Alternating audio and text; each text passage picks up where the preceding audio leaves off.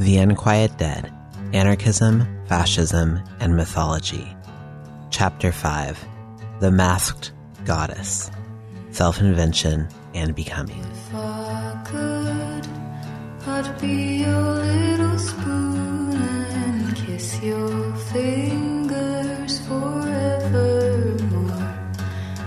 Quote, effective history, however, deals with events in terms of their most unique characteristics, their most acute manifestations.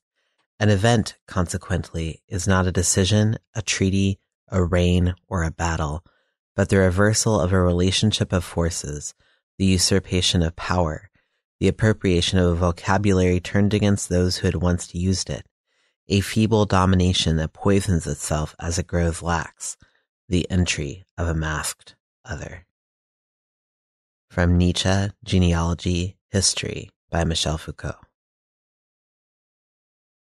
In the last section, I critiqued the tendency of some white feminists to create an allegedly positive definition of an oppressed class that carves the boundaries of that oppression upon the bodies of those who cannot possibly have experienced suffering. I want to next celebrate some positive efforts towards spiritual and feminist practice, reclamations of cultural pasts, and interrogations of subjectivity, the work of Gloria Anzaldúa, Audre Lorde, and, briefly, Saidiya Hartman. These writers, through their experiences of liminality and exclusion, create space for solidarity and mutual struggle through a shared recognition of diverse pain. Next, we will think through the problems and successes of the struggle for access to spiritual resources by Aboriginal prisoners in Canada. Finally, we will think through a call for oppressed people's cultural nationalism, as well as a critique of post-structuralism that proposes essentialism as a source of power for disenfranchised people. I reply via the work of Jasbir Puar, who calls for assemblages over intersections. Throughout this section, I meet my complaints about white cis feminist tendencies to focus upon the white cis female body by interspersing a little poetry and poetics from some gender-variant people of color about their bodily experiences. While I wish to prioritize the work of people of color in this section, I opened with the Michel Foucault quote, and I will close with the same. I am interested in the kind of history he describes, not a dry history of events, but a genealogy of power relations and their reversals. This reversal he describes, the entry of the masked other, is a dynamic and poignant moment within struggle, one that can be used by fascism to justify its battle to destroy the other, and one that can be used by the other, no longer other, but now just oneself, to fuel struggle. My interest here is in how the latter can be performed in a nuanced way, one that refuses to guard itself with character armor, or to take up power within the terms of hierarchical society, while still creating space for becoming, for movement, for social conflict against oppression. How can we, as disenfranchised people, recognize ourselves as actors without becoming subjects? And is this even desirable? Footnote. Becoming will be discussed throughout this section. For a detailed exploration of the topic, see Giorgio Agamben's The Open. But big spoon, you have so much to do, and I have nothing ahead. 1. Self-Invention. Quote, Wittig's lesbian body is blood and pain and dirt. Kathy Acker's queer body is fiery storms and other catastrophic phenomena. Mine is more soreness, longing, and the inexplicable. I know the risks, that domestic biosecurity forces and masks may show up at the doorsteps of pirates and those who would create their own autonomous networks of information, but to struggle for a world where people can change their bodies freely, the risk is worth it. We have to find ways to move freely while being motion captured, to imagine bodily insurrection through monstrous forms while swimming in images of perfect, statuesque bodies with ideal features magnified to grotesque proportions. Everywhere around me is the image of the perfect body, but I want to exploit the medical system to give me an assortment of parts that is unimaginable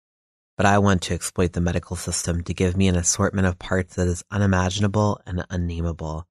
I decided along the way that I want to have this body in this life.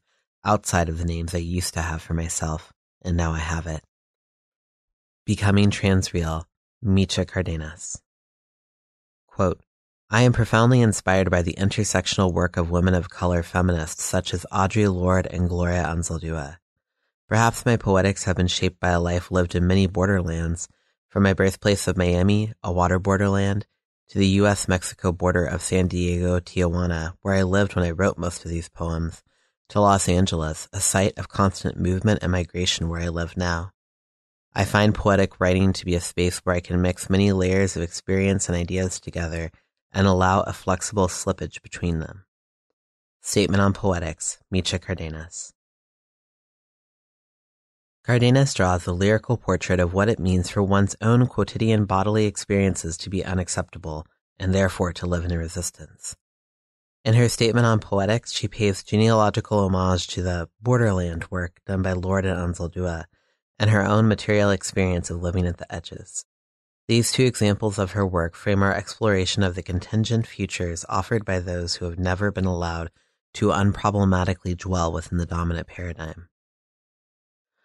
In her book, Self-Invention and Polygon Allen, Gloria Anzaldúa, and Audre Lorde, Anna Louise Keating argues that these three authors transgress the boundaries of both race and gender, conflictually performing multiple identities in the process of recreating themselves personally, spiritually, and politically. Quote, as they borrow from and rewrite pre-colonial belief systems, they simultaneously expose the limitation in existing definitions of ethnic, gender, and sexual identity, and invent open-ended alternatives. They create an embodied metaphysics out of their lived material experiences that escapes the essentialism and duality that white feminists often reinforce.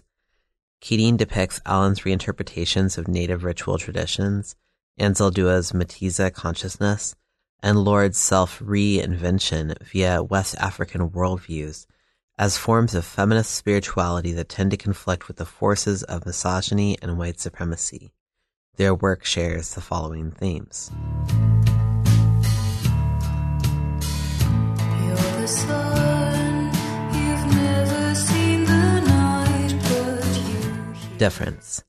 These authors tend to celebrate difference. Keating thinks this is because they all inhabit multiple identities simultaneously.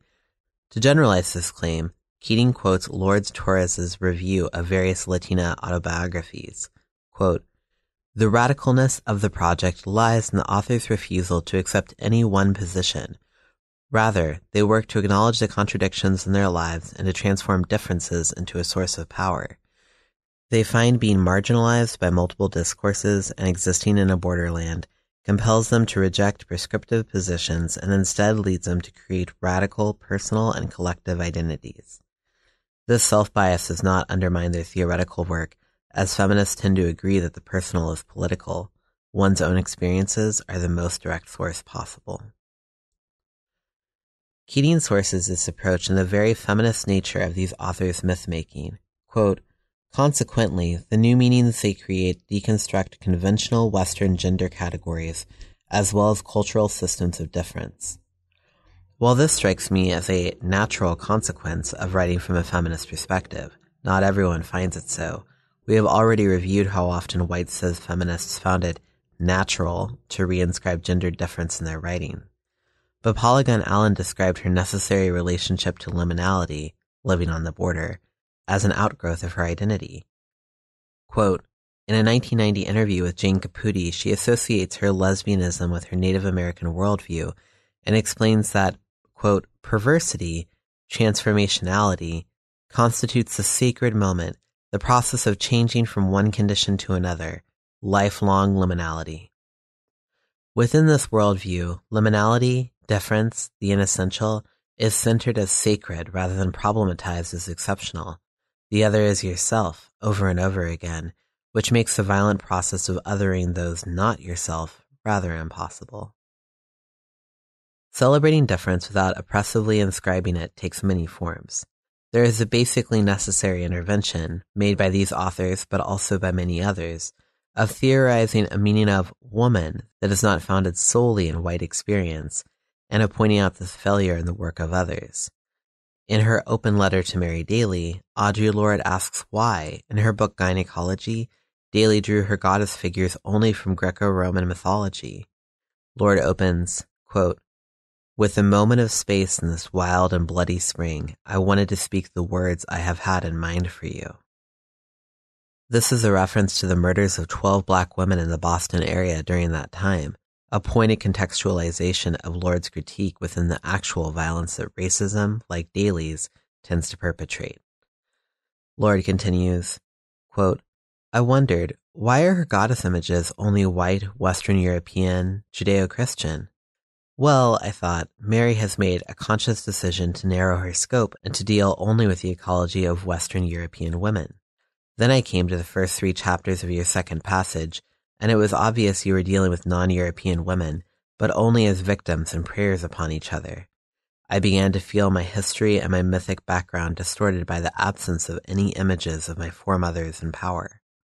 While Daly might have defended herself from Lorde's critique by saying that she confined herself only to speaking within her knowledge base, Lorde points out that Daly was talking about women of color, but absent a presentation of their cultural contexts and spiritual predecessors. This sort of unconscious bias and ignorance on Daly's part is an example of the ways in which the white gaze tends to cut non-white subjects from history and paste them into a white landscape. After incisively, painfully dissecting Daly's racism, its impact upon women generally, and upon Lorde herself, Lorde appeals, quote, "I ask that you be aware of how this serves the destructive forces of racism and separation between women. When patriarchy dismisses us, it encourages our murderers. When radical lesbian feminist theory dismisses us, it encourages its own demise. Mary, I ask that you remember what is dark and ancient and divine within yourself that aids your speaking.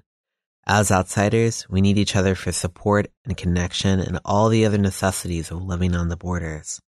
But in order to come together, we must recognize each other.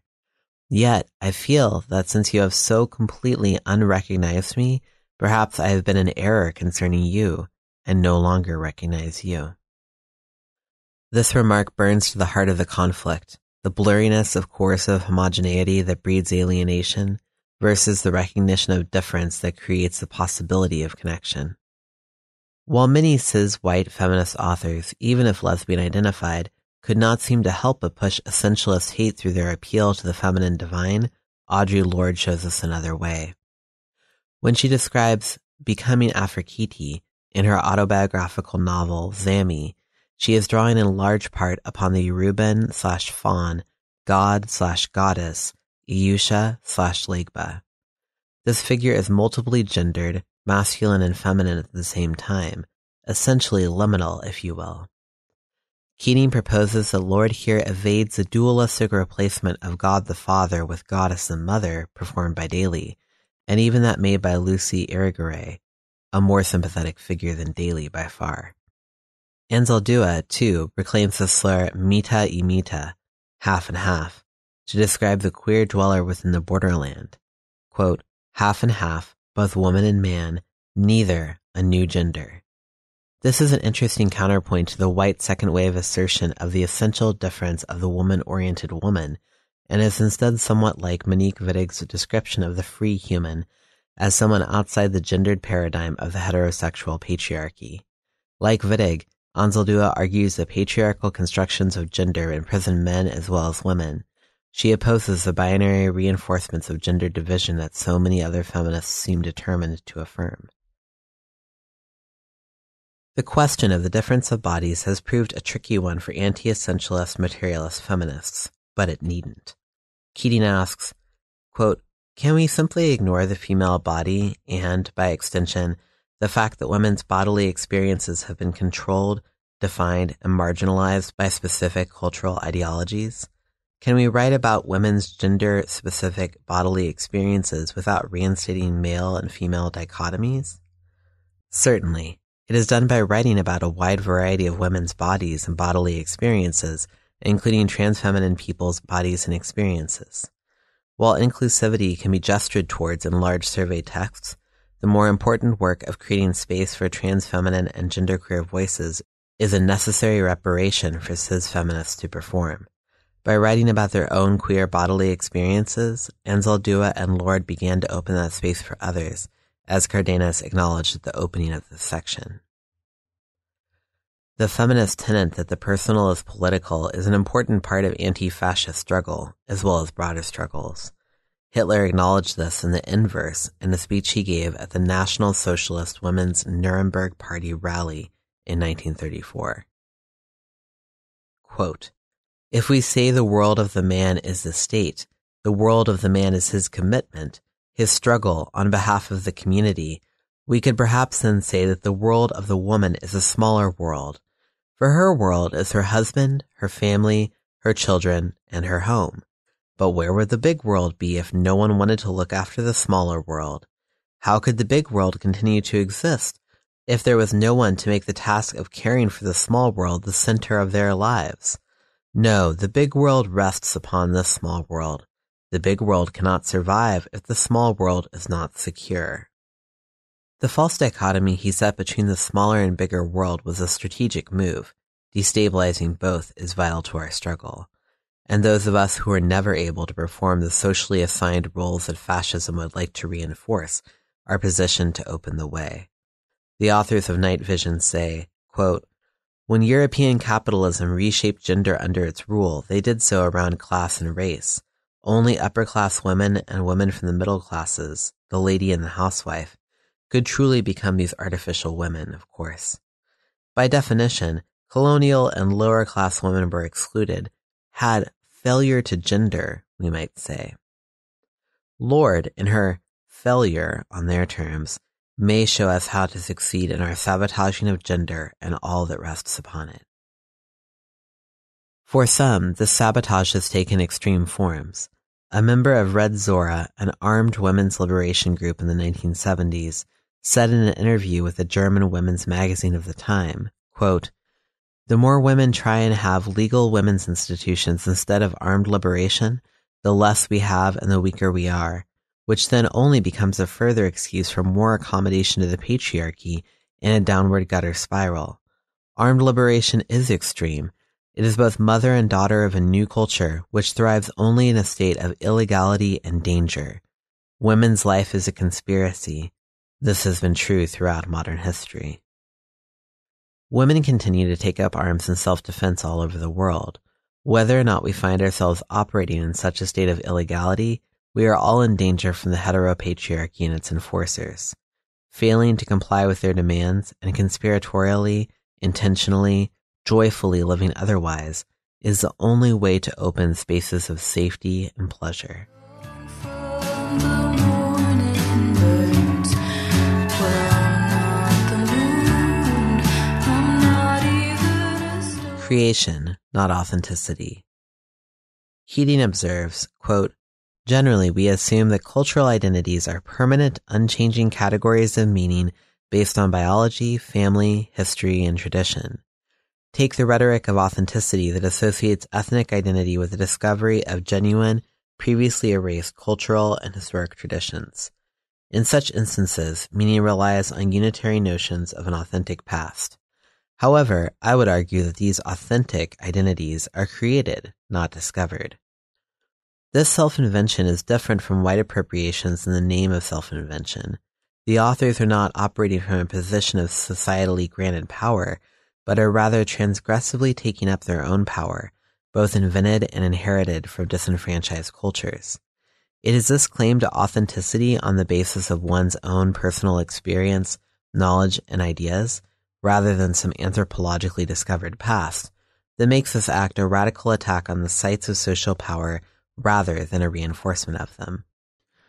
To dismiss the idea that your practice and life need to be validated by another is to begin a practice of actual authenticity, that is, to refuse to pursue authenticity or to use it as a weapon against others. Night Vision, quote, "What is natural to race, to gender, and nation keeps changing, evolving just as class does, as society develops and new needs and conditions emerge. In modern times, the ruling class decides what gender, race, and nation are, while the oppressed fight back by liberating and redefining for themselves these building blocks of human culture. The success of these authors with this approach does not mean that critique should be respectfully silenced. An interplay of questioning dialogue remains central to the practice. Keating raises questions about Allen's right to draw from a multiplicity of native traditions. Allen also denies that white people can participate in Indian religion, while simultaneously offering up native myths for white consumption. I am not convinced of Allen's innocence in this regard, but it seems rude for me, a non-native person, to dictate how she interacts with traditions to which she bears a closer relationship than I. Perhaps I am demonstrating my ignorance. Gloria Anzaldúa's mythic reinvention of Coatlicue, an Aztec goddess whose head was severed because of her pregnancy, and from whose neck 2 snakes rose. Quote, Anzaldúa adopts this mythic figure to invent an ethnic-specific yet transcultural symbol that represents the particular forms of oppression experienced by Mexican Americans, as well as those experienced by Third World peoples, Western women of all colors, homosexuals, and those who differ from the dominant culture's norms. She associates Coatlicue's primary split with the double consciousness she experiences as a dark-skinned woman in contemporary U.S. culture and with the hierarchic division between reason and intuition found in Enlightenment-based knowledge systems. By rewriting Coatlicue's mythic fall, she synthesizes cultural critique with the invention of new ways of thinking. Anzaldúa is sharing her spiritual heritage in a way that can be only uniquely hers by transparently reinventing this figure to represent her needs, her analysis, her struggle, and offering identification with her in the spirit of solidarity to variously oppressed people. Her right to do so is founded not only in her ethnicity, but in her personal lifetime of suffering and struggle. Taking up these spiritual historical figures is a complex matter. Ta-Nehisi Coates considers Saul Bellow's contemptuous rhetorical question, who is the Tolstoy of the Zulus, in relation to his struggle to find the ethnic heritage he felt he needed to relate to while in college. Ultimately, he found Ralph Wiley's answer to be his own. Quote, Tolstoy is the Tolstoy of the Zulus, unless you find a profit in fencing off universal properties of mankind into exclusive tribal ownership. Coates concludes in retrospect, quote, My great error was not that I had accepted someone else's dream, but that I had accepted the fact of dreams, the need for escape, and the invention of racecraft. While I believe we can use our dreams of escape as a means of constructing a real way out, not just for ourselves, but for everyone, Coates is right that mythology alone will never suffice to make this world a livable one, particularly not when it is constructed on the terms of our oppressors. He remembers his shock when first attending Howard University. Quote, My history professors thought nothing of telling me that my search for myth was doomed, that the stories I wanted to tell myself could not be matched to truths. Indeed, they felt it their duty to disabuse me of my weaponized history. They had seen so many Malcolmites before and were ready. Oppositional mythology is often related to the kind of cultural essentialism that justifies both white supremacy and reactionary cultural nationalism, and has to be partially undone before it can expand to include more truths. Anzaldúa's mythology, meanwhile, affirms the importance of one's cultural experiences and the power one can find within them, while also asserting her agency in constructing herself. It reminds me of the, mostly unspoken, clash between queer people of nouns versus verbs. There are those who have always known themselves to be queer, born this way, and those whose experience has been a process with many moving parts, nature, nurture, and autonomous decision-making. The search for rights and legal protections often relies on naturalistic arguments, ones that frame gayness or transness or brownness almost as a disability. God or nature created you different, meaning less than the norm, so it is wrong for others to oppress you because it is cruel to persecute those less than. Footnote. And, of course, many people with disabilities have fought against the same narrative as it is applied to them. I have found Amanda Bagg's video manifesto in my language particularly educational and moving. This tends to erase the possibility and lived fact of joyously, deliberately experiencing one's own personal variance in defiance of social expectations, not living in spite of expectations, but living one's truth, regardless of how it was formed. This approach can be problematic when it relies upon uncritically taking up others' experiences, particularly when they involve a good deal of unchosen suffering, as in the case of straight cis people appropriating queer culture. Still, far better that straight girls experimentally kiss each other while drunk at queer dance parties than that we try to keep them in their lane, policing our hard-won garden of oppression. We must create space for becoming, not only for being.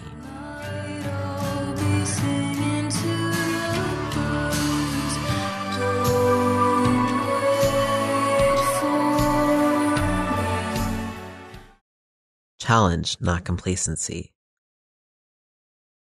While I previously identified white feminist deployments of nature spiritualities as an essentializing and depoliticizing force, these authors' evocation of a multiplicity of brown divine women serves instead as a challenge that removes the possibility of simple solutions.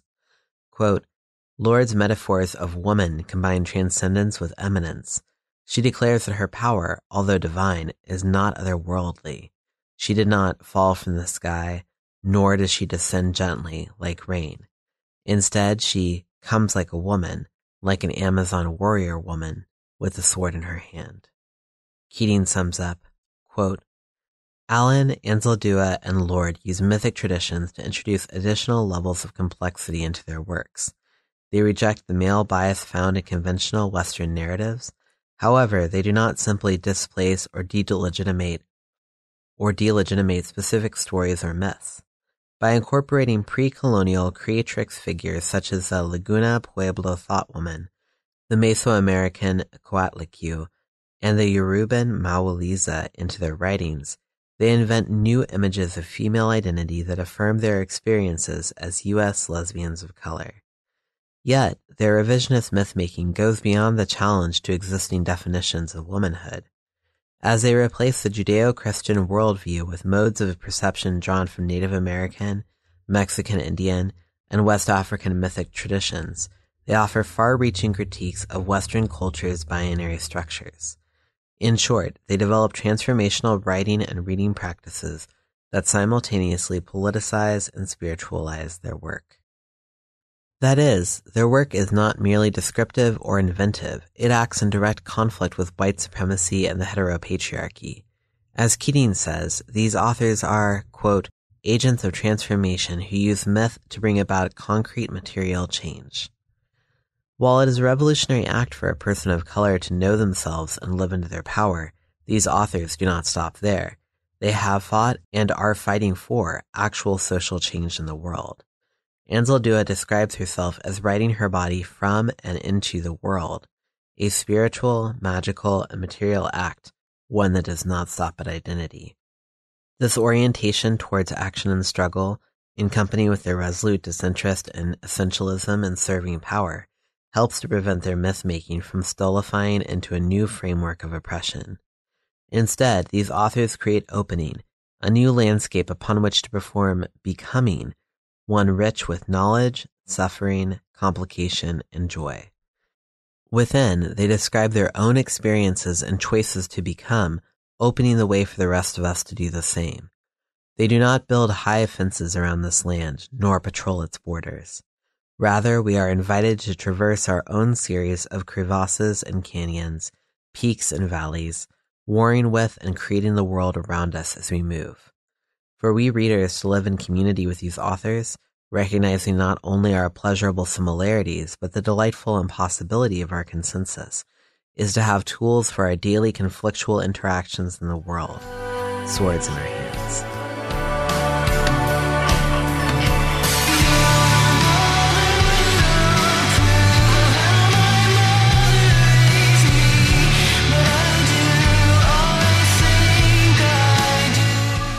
Displacement as a displace from which to fight.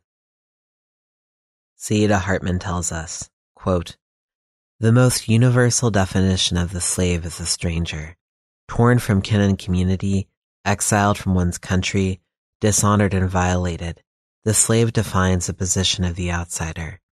She is the perpetual outcast, the coerced migrant, the foreigner, the shamefaced child in the lineage. Contrary to popular belief, Africans did not sell their brothers and their sisters into slavery.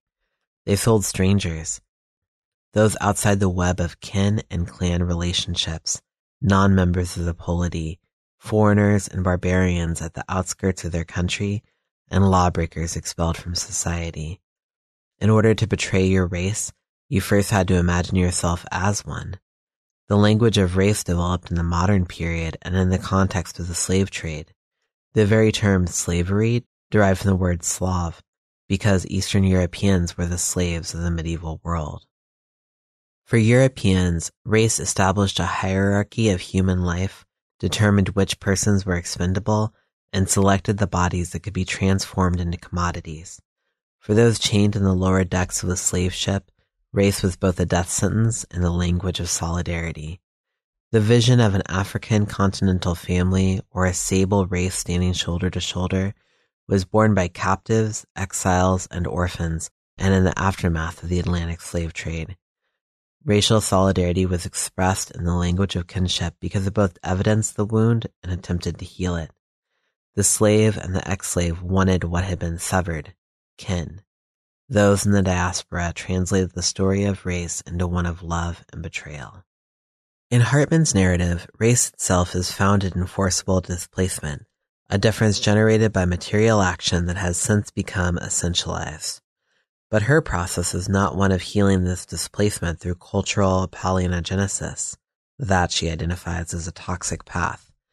Rather, she finds strength, revolutionary inspiration, and an empathy based in pain from her relationship to these unquiet dead. As fascists occupy the semiotic and sometimes literal territory of home, we must explore the terrain of displacement. Hartman journeyed to Ghana to retrace ancient slave-trading routes in an attempt to make sense of her ethnic history and narrative in a way that broke free of this narrative of race. She was met with hostility, contempt, and indifference, as she had half expected. Quote, "The country in which you disembark is never the country of which you have dreamed. The disappointment was inevitable. What place in the world could sate 400 years of longing for a home? Was it foolish to long for a territory in which you could risk imagining a future that didn't replicate the defeats of the present?" Indeed, she says, most Ghanaians were Christian, respectful of hierarchy and authority to a fault, straight-laced and wary of foreigners in need of love. The country that most of us had come running from was the one of which they dreamed.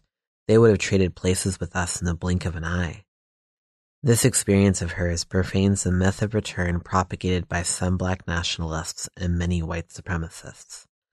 The original sin of forcible departure via enslavement does not negate the current struggles of the Ghanaians she met, and the reality of black suffering in the United States does not affect its mythic status as a post-scarcity land of possibility and freedom for some abroad. Hartman tells the story of U.S. black liberationists who went to Ghana when it won independence, shedding tears of celebration. In particular, she says, quote, "An apocryphal story captures the bittersweet quality of these tears. Vice President Nixon, who attended the ceremonies of Ghanaian independence as the head of the U.S. delegation, asked a group of jubilant men, 'How does it feel to be free?'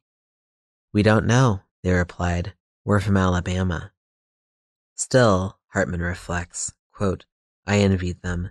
In the 60s, it was still possible to believe that the past could be left behind because it appeared as though the future finally had arrived, whereas in my age, the impress of racism and colonialism seemed nearly indestructible.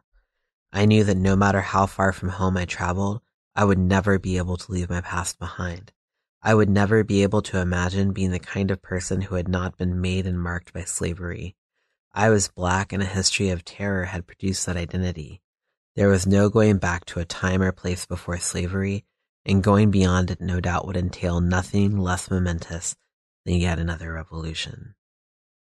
This hopeless, fundamental, and permanent displacement is the reality of many struggles, from those of the African diaspora to that of the refugees now arriving on the doorstep of Western Europe that offers no refuge. It is a rebuke to the essentialist notions of home, place, and belonging that are so important to fascism. There is the idea of making a new home for oneself, but even those new homes remain contingent. Quote, "The slave and the master understand differently what staying implies. The transience of the slave's existence still leaves its traces in how Black people imagine home, as well as how we speak of it. We may have forgotten our country, but we haven't forgotten our dispossession. It's why we never tire of dreaming of a place that we can call home, a place better than here, wherever here might be. It's why 100 square blocks of Los Angeles can be destroyed in an evening. We stay there, but we don't live there. Ghettos aren't designed for living." Visiting Ghana brought Hartman no remedy for her sense of displacement. The chief of a town she visited, Salaga, told her as she left, quote, "Salaga is your home. Come and build a house here. We welcome it." But this brought her no comfort. Quote, "I was an orphan, and the breach between me and my origins was irreparable. At last someone was saying, 'There is a place for you here,' and it sent me running in the opposite direction. But I was not seeking a proxy for a relationship severed centuries ago. Fictive kinship was too close to the heart of slavery's violence for my comfort. Perhaps this was the bastard's view, disloyal to both blood and house. It is this disloyalty, generated by displacement, that generates such rich and creative critique from those exiled to the borderlands beyond possibility of any belonging." So you think I'm alone, but being alone's the only way to be. When you step outside, it's been like fighting for your sanity. This is a cold war, you better know what you're fighting for. This is a cold 2. war. Practice. Quote, "They are right when they say all women bleed. Perhaps this is our menstrual cycle. Menstrual cycle. 28 days of blood. How many murders? Lip sync contests. Tranny shows. As if blood could only flow from one orifice." Cycle undone. Ahimsa Timoteo Bodran.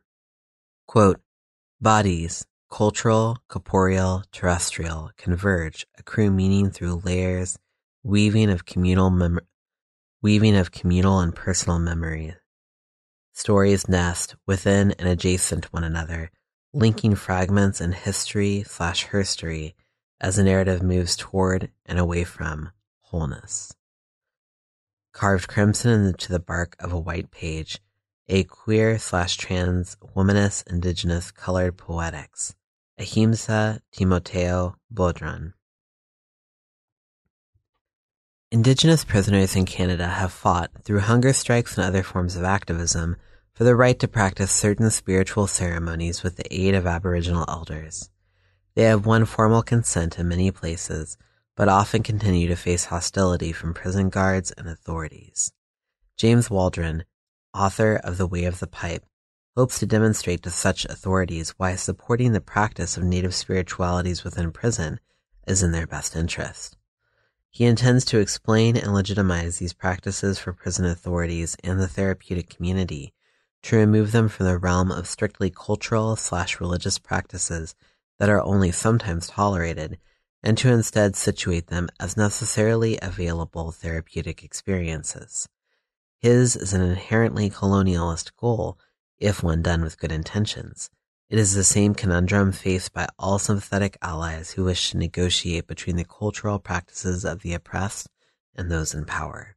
I will examine Waldron's motives to find how these practices and their advocates are in solidarity with Aboriginal and prisoner struggles, how these practices and/or their explanations serve to undermine those struggles, how these native practitioners negotiate their spiritual practices within the context of an extremely oppressive environment, and how this relates to issues of cultural identity. I will use the terms Aboriginal, Native, and Indigenous to refer to Native American people throughout this section. If it is a revolutionary act for people of color to understand and love themselves, this must be particularly true for Native prisoners. Native people in North America though individual and community experiences vary widely, are coming generally from the collective trauma of centuries of disenfranchisement, deliberate cultural destruction, murder, and torture, and continued life under white supremacy. In specific, many Native people were imprisoned or murdered in the past for practicing these same spiritual traditions. For many Aboriginal people today, the legacy of white supremacy includes living in poverty, struggles with alcoholism and/or drug use, and domestic violence. Many suffer from PTSD. In both the US and Canada, Indigenous people are arrested and imprisoned at vastly disproportionate rates. This means that a large percentage of the Native population are living in the traumatic environment of prison while also struggling with personally traumatic pasts. To one degree or another, these prisoners have also been disenfranchised with their culture, forced to exist within a white context with which they have varying levels of familiarity and comfort. The entire criminal justice system is at odds with traditional Aboriginal value systems. Traditional Indigenous prisoners are often seen as defiant by racist prison authorities in situations of simple cultural conflict.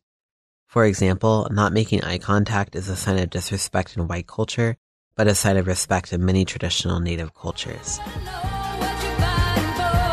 This is a cold war. Do you know what you're fighting for? If you wanna be free, below the ground's the only place to be. 84% of the 249 Aboriginal inmates Waldron spoke to saw prison as a racist place. Waldron met with some resistance in persuading Native practitioners to speak with him. He says, quote, "While confidentiality was offered, some inmates were not easily convinced that, no matter how honest and sincere we were, information would not find its way to the administration and ultimately be harmful to them. I found myself walking into an environment in which research was a dirty, exploitative concept." Nor were these inmates wrong.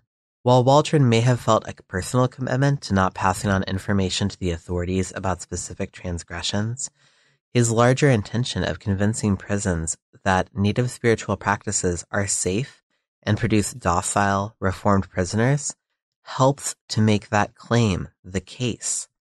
The prison only finds these healing practices acceptable insofar as they serve the goals of the prison. To believe the institution at large cares about healing inmates or serving the cultural needs of people of color is to fundamentally misunderstand the nature of prison, arguably the most violent enforcer of white supremacy within North American society today. See The New Jim Crow by Michelle Alexander. To some degree, the radical potential this project may have had in terms of challenging the existence of the prison system or its right to incarcerate Indigenous people is dethorned by this process. To render Indigenous spirituality more intelligible to white eyes is, in part, to continue the process of colonial exploitation.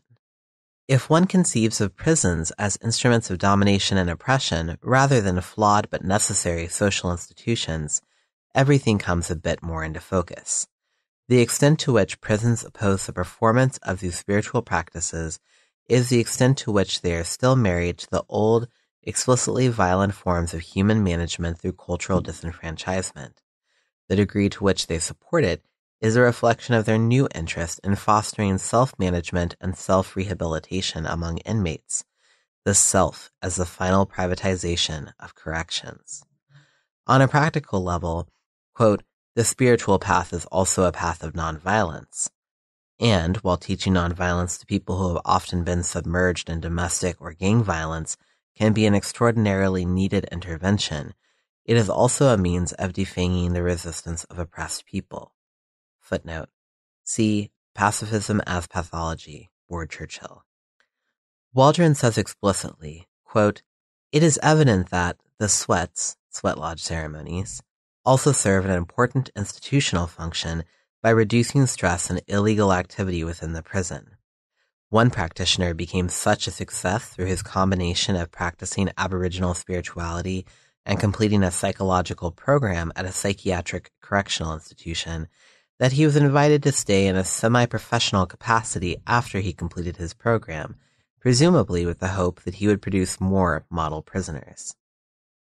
To be clear, I am not intimating purely coercive motives on the part of the prison, nor accusing this prisoner of being an evil collaborator. Rather, I am pointing to the unintended consequences of pursuing a positive project within an inherently coercive and oppressive environment. Waldron notes about traditional forms of therapy within prison, quote, "This form of treatment seeks to control and redirect their thought processes towards more socially acceptable, non-criminal goals. However, these goals are often interpreted by Aboriginal inmates as white goals, which, by definition, are unattainable by Aboriginal men.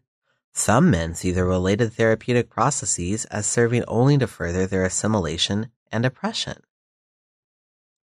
While therapy can be of real help in trying to heal from the violence, racism, poverty, patriarchy, and other factors that often affect people who have ended up in prison, it is perhaps sadly true that this new approach will serve to further their forced assimilation and oppression by means of feeding indigenous people back their own culture, as properly digested and regurgitated by their occupiers. Waldron laments that recidivism is still used as a yardstick for rehabilitation. Indeed, it is only a relic of how prisons have historically been organized that anyone thinks they are about preventing people from breaking the law. For internal change, the transformation of the individual into the perfect citizen, as Arpanetti dreamed for Italians, to become the province of justice system statistics, is far from a liberatory development. Waldron is faithfully practicing anti-racism the best he knows how, and attempting to serve as an advocate for the prisoners he spoke to and the project that is immediately helpful in their lives. However, he consistently falls short in his understanding of the newest operations of racism, and his work may help to facilitate it. This contradiction is exemplified within his sharp critique of the opponents of Aboriginal spirituality within prison. Quote, "How could this form of healing ever expect to receive a fair hearing when the very methods used for the assessment are derived from and continue to inform the cultural system that historically has oppressed Aboriginal people and currently feels compelled to criminalize them and throw them into jail? Certainly. Does he think that the new information he is providing will be used by the same cultural system any differently?" Waldron serves as a perfect example of the problem of ally politics. However, given the realities of our present situation, practicing native spirituality in prison seems from the outside like an alternative still saturated with resistance, especially in contrast to being forced to cooperate with traditional prisoner rehabilitation tactics. It offers practitioners the ability to heal on their own terms, quite apart from the goals of the prison. The elders who serve prison populations have often experienced prison themselves, are seen to have greater understanding than other therapists or religious leaders, and are usually viewed as trustworthy by prisoners. Their services do not advance one towards parole, unlike AA, and are therefore felt by prisoners to be more authentic. They focus on helping the inmate build a positive self-image and do not focus on past wrongdoing or law-breaking, unlike most prison therapeutic systems. They are also sometimes able to offer a culturally situated view of mental illness that honors and respects rather than pathologizes the individual. They provide traditional ways of acknowledging and moving through wrongdoing that address inmates' feelings of guilt and atonement to those they've harmed in a way that prison may not, a means of addressing harm in a way that operates outside the ongoing harm of the correctional system. Many elders are also willing to continue supporting people after they have been released from prison, a critical link often missing for former prisoners. Prisoner practitioners largely report that connecting to indigenous culture, however disparate their previous relationships to their indigeneity were, and despite the cultural blurring produced by the conflation of various tribal practices and participants into these ceremonies, was of great benefit in recovering from personal trauma, refraining from participation in violence, and healing from white supremacy at large. However, some inmates feel unable to participate in ceremonies behind the walls of a prison, believing that to do so would be sacrilegious, as prisons are far from sacred ground. For those who grew up in a traditional environment, the differences between their culture and the culture of the elder who works at the prison, or the sort of pan-aboriginality often offered, are sometimes too vast. Still, individuals from all of these trajectories may have cultural needs met by these spiritual practices. For the latter two, this was often their first opportunity to undo their internalized racism and form healthy, positive identities as Native people. Waldron sees prison practices of Aboriginal spirituality as a form of mythic healing. The narrative, delivered sometimes through symbols and sometimes more directly, is something like, "This is who we were, this is what has happened to us. Here is the wrong way in which we have been living, but through these changes in attitude and lifestyle, we can live right again. Someday the world will be better." This stands in interesting relationship to the current experiments with cognitive behavioral therapy among at-risk youth in Chicago. See the group Becoming a Man, working in collaboration with the University of Chicago Crime Lab, which focuses simply on getting youth to think through their options and not respond immediately with violence, rather than on changing their entire worldview. While the two projects share the same goal from an institutional standpoint, rehabilitating Black and brown men at risk of performing or suffering from violence, this effort around access to Aboriginal spirituality is much bigger than rehabilitation. It can create a shift in worldview that recenters practitioners in their community and history. This narrative restructuring also occurs on a political level, allowing people to understand their histories as partially the result of living under colonialism and oppression, rather than as the inevitable consequence of racial or personal evil. Waldron says about the counseling inmates receive from elders, quote, "As specific individuals' problems are therefore placed within the context of historical factors.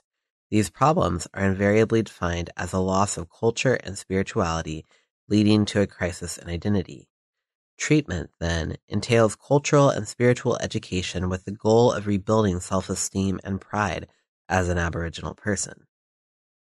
People's experiences of sacred circles sound not unlike people's experiences with feminist consciousness-raising groups, a place to discuss problems, offer non-prescriptive feedback, and build a sense of solidarity through sharing similar identities and experiences.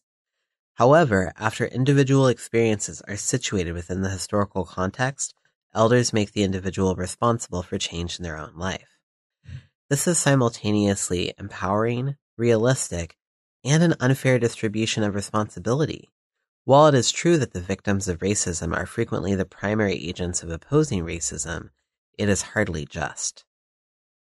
While it may not feel relevant to atheist readers, it would be patronizing and ignorant to ignore the practitioner's understanding of healing and resistance as stemming from divine sources. I am reminded of the Lakota spiritual practice of the ghost dance in relation to both the Wounded Knee Massacre of the 1890s and the Wounded Knee Standoff of the 1970s, at which Russell Means announced, quote, "The white man says that the 1890 massacre was the end of the wars with the Indians, that it was the end of the Indian, the end of the ghost dance. Yet, here we are at war, we're still Indians, and we're ghost dancing again." The ghost dance was originally performed both in substitution to violent resistance to white domination and as escalation of that resistance. Though it did not have any obviously violent aspects, it still affected whites strongly enough that they murdered 300 ghost dancers and children over it, and put Means and others on trial for their related occupation 100 years later. This is a kind of weaponized spirituality, one that Anzaldúa also claims as part of her self-definition as a poet-shaman. She writes resistance into the world. Native spiritual practices are not reducible to therapy or culture. They are acts of divine connection and, under white supremacy, resistance. White culture will continue to suppress them to the extent it finds them a threat. While I feel that for Indigenous people, particularly those living in conditions of intense repression, to connect to spiritual practices that have historically been a part of their culture exists in stark contrast to the appropriative white practices I examined in the first half of this essay, I do not want to fall into a culturally relativistic trap that condones and supports all interpretations of that spirituality as performed by Indigenous practitioners. I must object to the teachings of the Saulteaux elder Campbell Papaquash that Waldron cites in relation to healthy sexuality and the sacred pipe. Quote, "In this teaching, Campbell emphasizes that the pipe exists in two pieces that must be put together properly to communicate with the creator. The stem is viewed as masculine and the bowl as feminine. When the stem is inserted into the proper place in the bowl, i.e. the stem hole and not the bowl, the pipe comes together properly in unity. Furthermore, this unity of stem and bowl can only be achieved after the proper ceremony, which includes smudging with wheatgrass. The teaching imparts a view of proper sexuality between male and female and characterized by consent. While teaching consent is important in all communities, linking consent and heterosexuality, especially in the context of the male-on-male sexual assault that sometimes occurs in prison, is an irresponsible and homophobic gesture. By asserting, as Campbell's teaching goes on to do, that the sacred pipe reflects the natural order of the universe as well as how human sexuality is supposed to function, homosexual interactions are implicitly portrayed as unnatural, unhealthy, and on the level of unconsensual sex in general. However, these are the teachings of just one practitioner. Many Aboriginal cultures have legacies of respect for what Western society would call homosexuals or transgender people, as Gloria Anzaldúa and Alan have discussed at length. The cultural terms of the situation are simply different than they are in dominant white society. Perhaps, for example, my objection is nonsensically rooted in a Western conception of gender that is not relevant to this elder's cultural framework. And, while I am afraid his teaching may inculcate or affirm homophobic viewpoints in his audience, or hurt queer people receiving his teachings in ways similar to how homophobic perspectives within the Abrahamic religions have impacted queers for centuries, this one person's perspective does not broadly indict native spiritualities. Moreover, it is deeply hypocritical for white observers to search for homophobia or sexism only within the cultures of people of color, as it not only exists, but is heavily armed within white society. Such efforts are likely to produce more of the oppression we ostensibly oppose, as we saw in the case of Mary Daly. Waldrum also discusses the difficulties incarcerated practitioners and visiting elders have had in relation to female guards touching sacred objects or being present for rituals while menstruating. They explain that women are seen as spiritually powerful, especially while menstruating, and that they could have a destructive impact on the ceremonies. Again, this is not necessarily a simple case of misogyny because these lenses are designed for discussing white Western culture. That does not mean that women do not suffer misogyny within native cultures, or that outsider women interacting with native spirituality do not deserve rights, but it means that each difficult interaction must be handled with specific understanding, intention, and a willingness to be open to the complicated perspectives made necessary by these interwoven histories and oppressions. That is true in all instances of oppression. It is just easier to see when we are trying to be careful of each other's obvious wounds and histories. There are no good solutions to a world still governed by prison. And, of course, these complications are by no means limited to gender. While people are cited several times in this book as saying that the creator does not see color, that race is essentially imaginary, a sentiment I am happy to echo, when a non-native woman was hired to perform Aboriginal spiritual functions at a prison, inmates protested until she was replaced. This protest equally makes sense to me. This tension illustrates the difference between non-Indigenous people being invited to show up with respect and a willingness to be peripheral to other people's culture, and the forcible insertion of non-native people, either by themselves or by the system, into private religious ceremonies. To show hospitality towards white participants is not the same as to invite wholesale white appropriation and dominance over one's culture.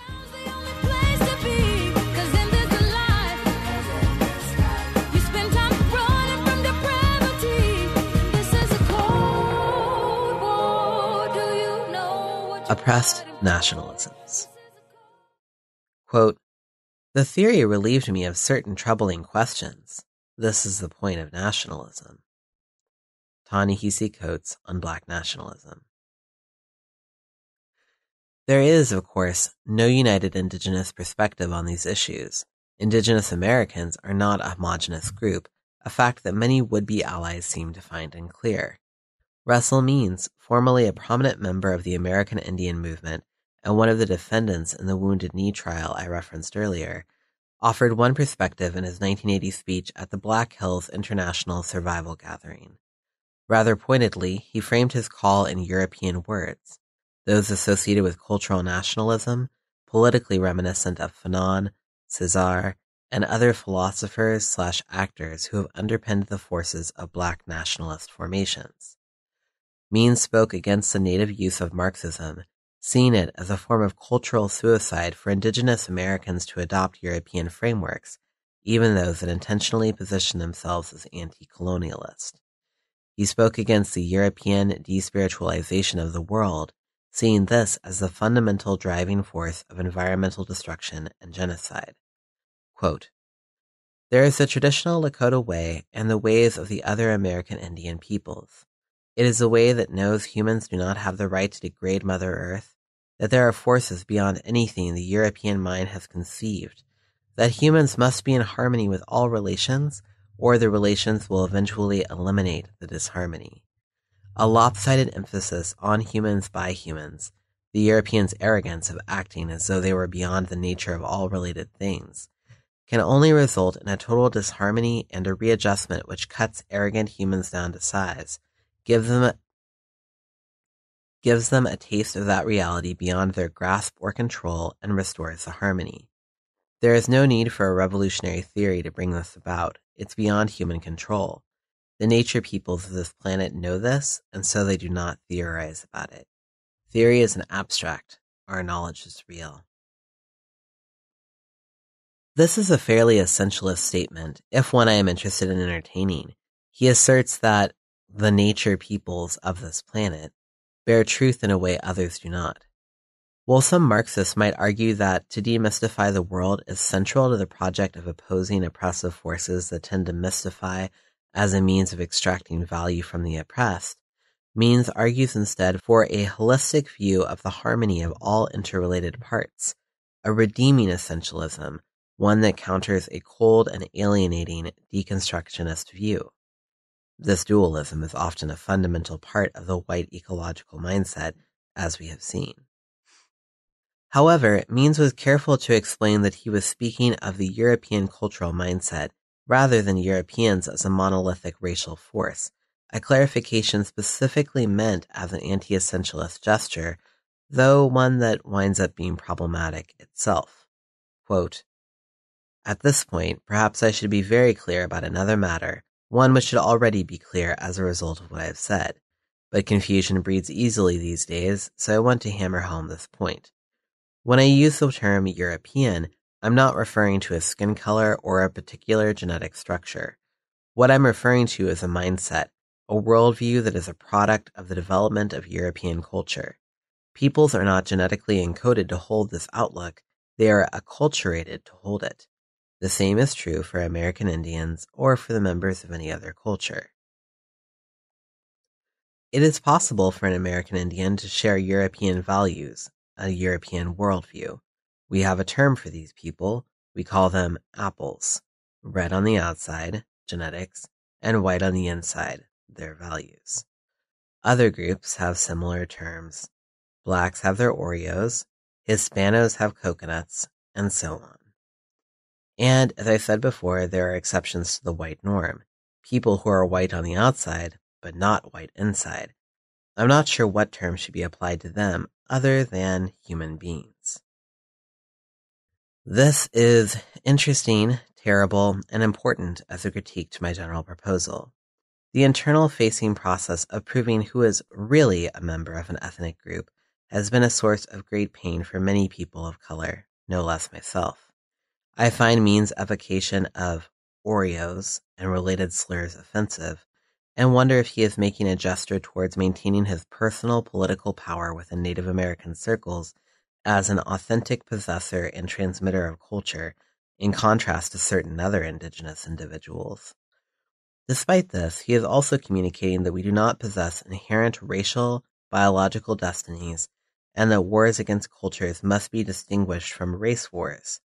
He seems to convey the possibility of being white outside, red inside, and would call those people simply human beings.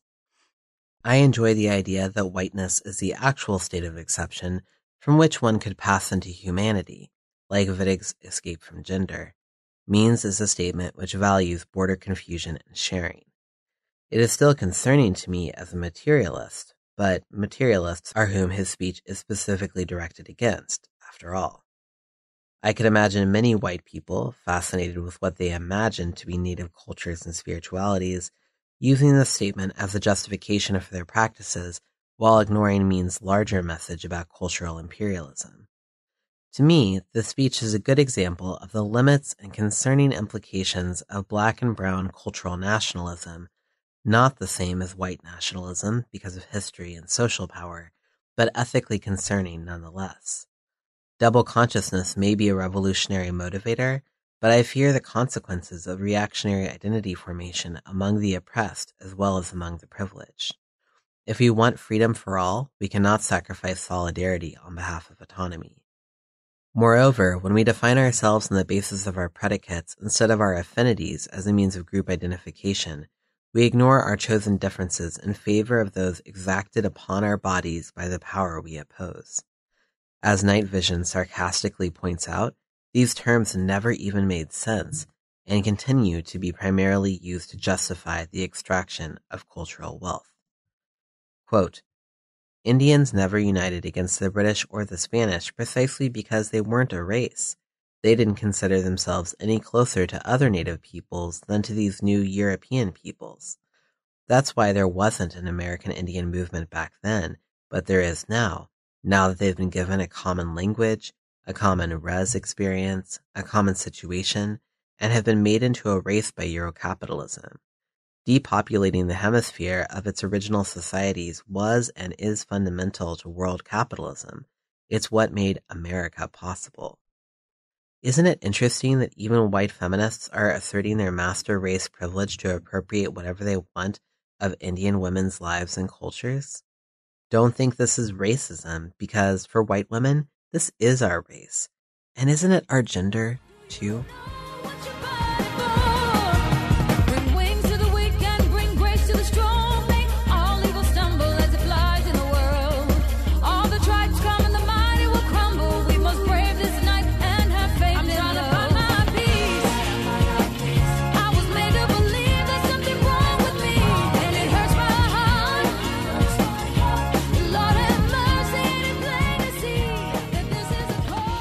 Part 3. Theorizing Ourselves. I was born in the gut of blackness, from between my mother's particular thighs.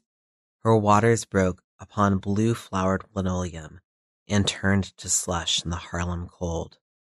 10 p.m. on a full moon's night, my head crested round the clock. You were so dark, my mother said. I thought you were a boy. To the poet who happens to be black and the black poet who happens to be a woman, Audre Lorde. In an essay called Theorizing a Black Feminist Self in Anthropology Towards an Autoethnographic Approach, Irma McLaurin advocates for, quote, the value of strategic essentialism for black women as a productive standpoint strategy. She argues that opposing essentialism is a white man's game, that it is well and good to preach the death of the subject among those who have long been constituted as such, but that, as Elizabeth Fox Genovese says, many people who have historically been denied voices, quote, are eager to seize the abandoned podium. She quotes Nancy Hartsock, who argues that postmodernists offer only critiques, no suggestions for how to replace oppressive frameworks with new ones. Hartsock calls for women to use their own lives as a basis for creating alternative realities. Quote, an account of the world sensitive to the realities of race and gender as well as class. While Hartsock's call appears close to the work I praised earlier, McLaurin's embrace of essentialism poisons her project. McLaurin seems to share the current project of American liberalism, which welcomes new subjects into the fold, restructuring the American narrative to accommodate them, without changing at a fundamental level. This liberal project attempts to support the idea that America was founded on freedom, that native genocide, slavery, and other historical evils were aberrations from that principle that can be corrected rather than proofs that freedom through government has never been possible. History suggests that these reforms, while they will bring immediate relief to the lives of some, will serve to further strengthen the forces of capitalist productivity, enclosure, surveillance, and domination. Those of us who have contended with identity politicians, people building social power for themselves on the basis of their oppressed predicates, now look with horror as their tactics are seized and used by the alt-right. What was once a depressing twist become a weapon in the hands of whiteness. McLaurin sums up her evaluation, quote, "Moreover, while postmodernists and poststructuralists demand the demise of master narratives and grand theories, the place of subjugated narratives and marginal/minority/native perspectives in theory building remains unclear and tenuous. And so, while categories and rhetoric have shifted, power relations in everyday life remain enmeshed in identity politics as constituted within a modernist and essentialist cultural worldview. As Hartsock points out, it is difficult to see how the eradication of subjectivity can be politically deployed in the shaping of a new world order." Instead, McLaurin proposes the tactic of autoethnography, the ethnography of the particular, as a solution to the problem of double consciousness. This sort of ethnography is, quote, "a critical, reflexive, strategic weapon. It represents the speaker/writer's subjective discourse, but in the language of the colonizer." McLaurin poses real questions, but an inadequate solution that seems likely to serve enclosure via identification. Each time a new explanation of an oppressed people is put into circulation, it becomes captured by the totality and becomes a new mechanism of control. Offering people representation in society via citizenship, for example, gay marriage, or commodities, for example, commercial hip-hop, simultaneously enhances the image of inclusivity and liberalism for the mainstream culture, silences, buys off, or defangs the larger movement, reducing it only to its most radical fringe, which can then be incarcerated or mocked into oblivion, and creates a new body of patriotic and/or spending citizenry ready to oppress the new others. No one has the energy to oppose the wars we've been having in the Middle East for the last 15 years the way that they did Vietnam. We are too busy enjoying the freedom to buy and marry. And, besides, didn't some number of those people try to take that very freedom away from us? Even if we are not convinced that these wars are entirely just, we are scared and buy into society as a means for producing a sensation of safety. Meanwhile, our neighbors go off to become embittered or to die in increasingly ugly conflicts which have no right side. Jasbir Kaur illustrates one example of this phenomenon in her path-opening work, Terrorist Assemblages, Homo Nationalism in Queer Times. She argues that some LGBT people, historically disenfranchised from whiteness, that is, the dominant framework of superiority in American culture, the space of civil rights, representation, and normalcy. Footnote, quote, "The ascendancy of whiteness is a description of biopolitics pre-offered by Ray Chow, who links the violence of liberal deployments of diversity and multiculturalism to the valorization of life alibi that then allows for rampant exploitation of the very subjects included in discourses of diversity in the first place." She argues that some LGBT people, historically disenfranchised from whiteness, are being welcomed into society at the precise time that others are being singled out as the new and primary other, the presumed terrorists, Arabs and those mistaken for them, whether or not they have actually committed acts of terror. Quote, "The terms of degeneracy have shifted such that homosexuality is no longer a priori excluded from nationalist formations. This simultaneous inclusion and exclusion also serves to queer the terrorist body and leaves black and brown, gender nonconforming, undocumented, and otherwise unacceptable queer people out of the new homo-nationalist gay citizenry." Quote, "Conspicuous consumption, class privilege, or signs of class inhabitation or rehabilitation through upwards mobility, the, quote, market virility the Nast speaks of, joy in stability, longevity, and duration, affective modualities nostalgically invoked as lost attributes of postmodernism, to present a recognized, well-integrated, publicly valorized, and productive kinship formation, labor, nation, and simulated fertility, the productive citizen. These are attributes of the ascendancy of whiteness that stand in deep contrast to the black welfare queen, the accused Muslim terrorist who must register with the INS or expatriate himself and his family, and the incarcerated black or Latino prisoner. This is aided and abetted by certain former others who have become acceptable. Poir notes that the ascendancy of whiteness and biopower incorporates the multiplication of appropriate multicultural ethnic bodies complicit with this ascendancy. Kashi adds, the accommodation of new immigrants and the resurgence of white ethnicity as compelling factors that obscure the operations of race and class in transnational contexts. The authors of Night Vision, a 1990s critique of neocolonialism, call this process as it is occurring in the United States desettlerization, a reshaping of the terrain to oppress everyone more subtly and fully, which granting of rights fundamentally reaffirms the right of white settlers to exist here in the first place.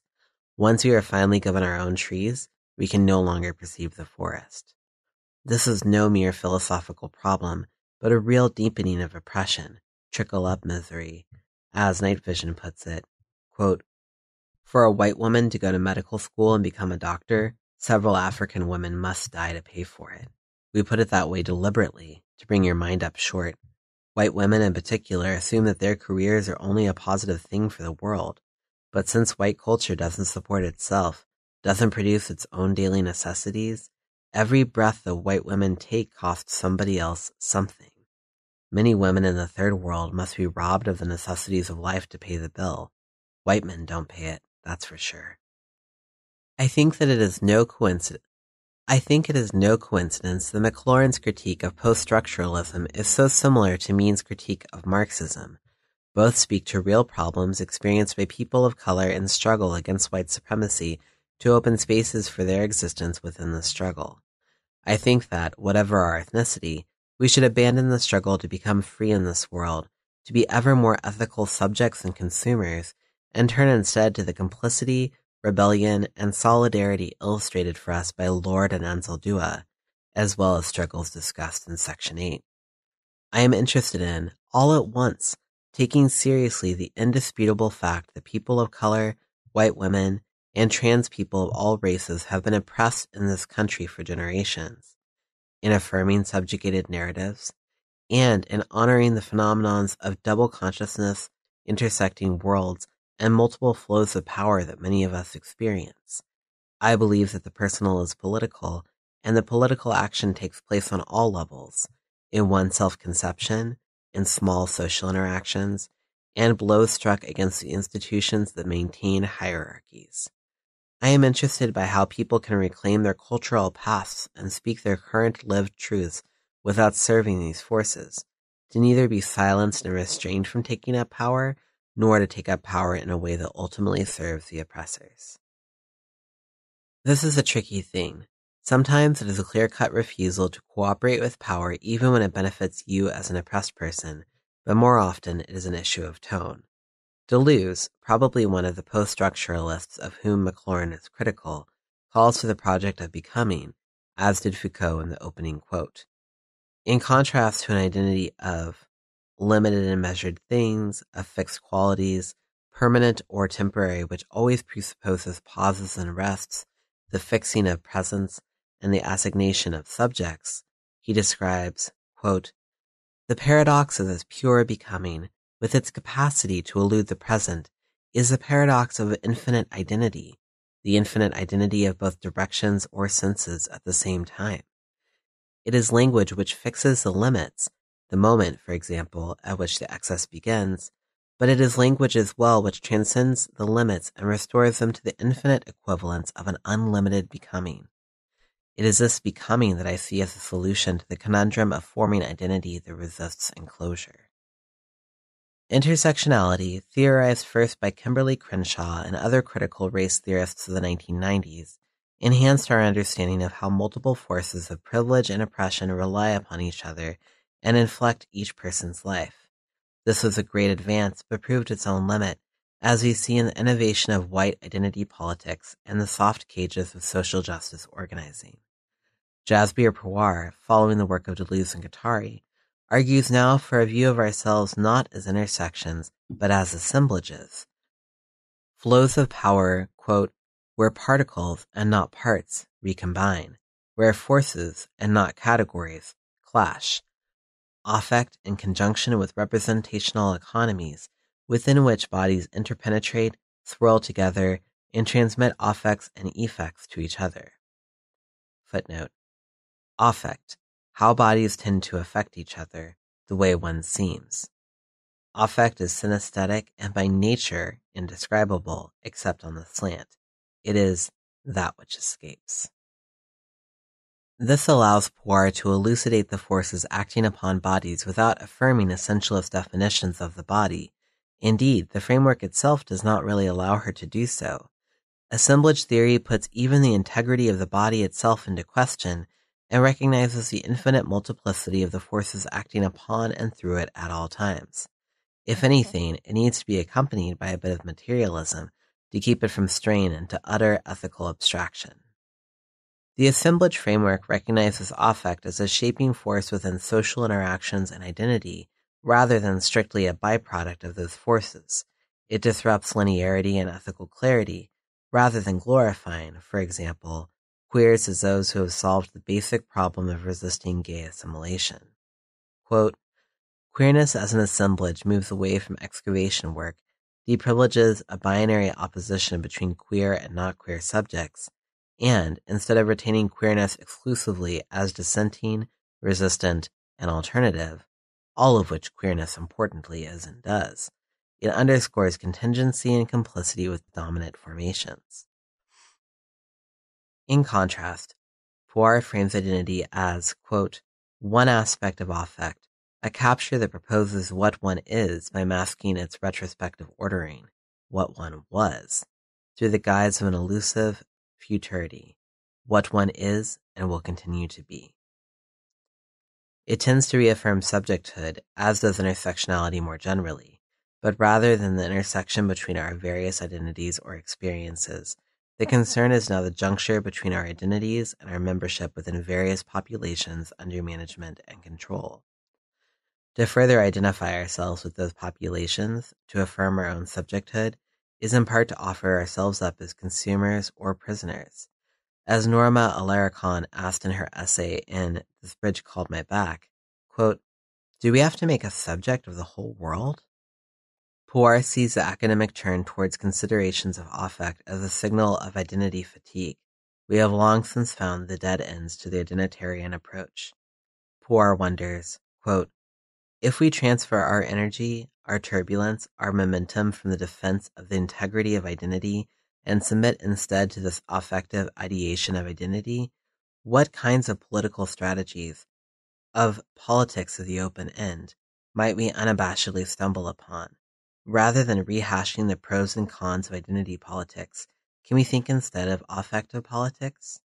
However, affect is, quote, always already within signification, within narrative, functioning as a form of critical resistance to dominant modes of being and becoming.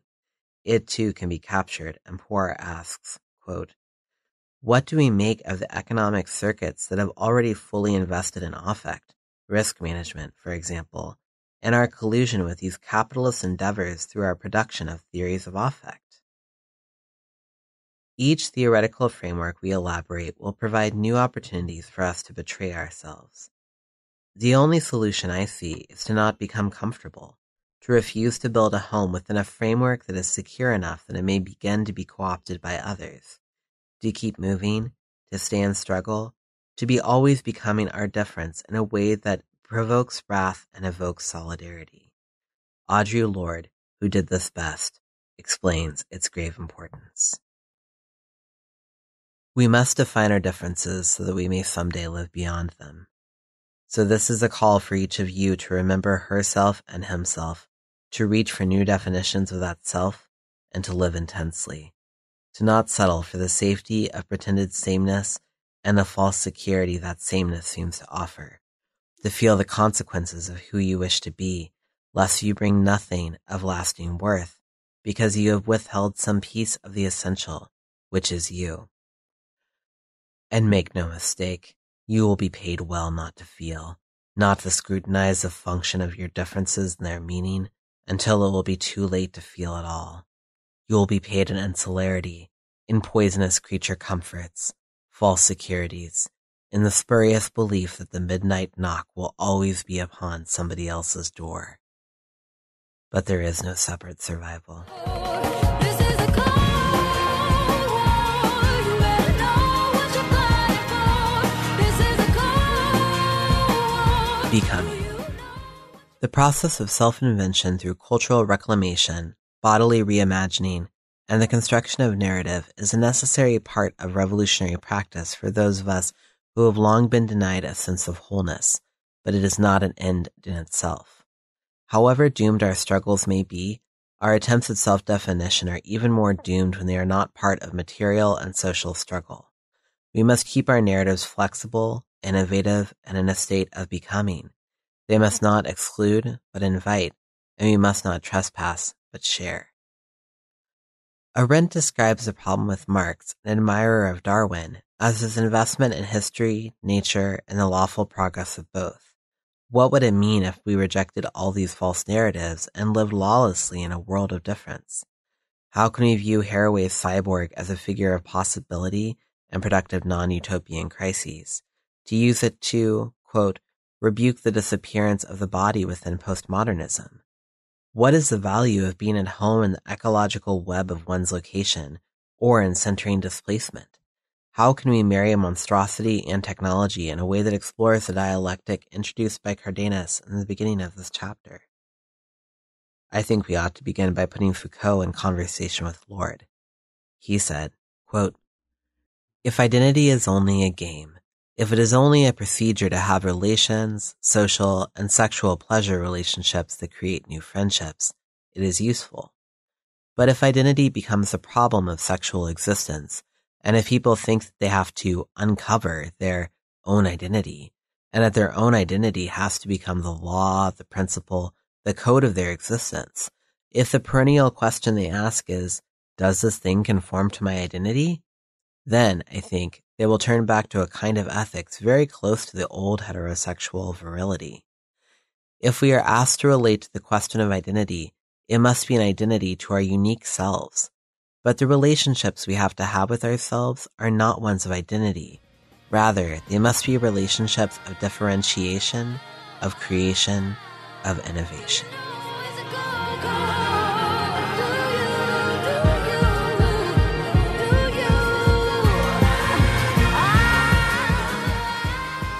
To find all the sections of the book, as well as posters and other accompanying material, please visit unquietdead.tumblr.com.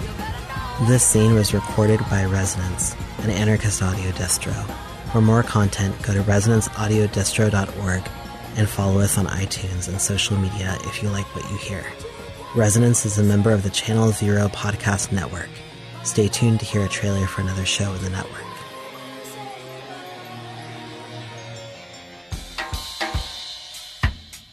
Too busy trying to survive capitalism's daily grind to get caught up on the latest anarchist news?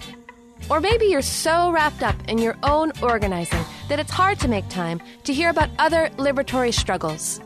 This Rebel Girl has got you covered.